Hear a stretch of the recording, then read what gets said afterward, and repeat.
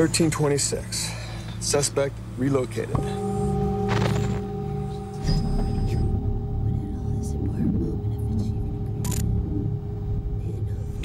North side of Palmetto. I see an Arab.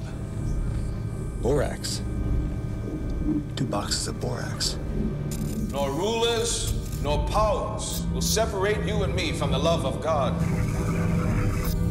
I needed to be somewhere today. Instead, I'm talking to my 20-year-old niece who all of a sudden wants to become a private detective.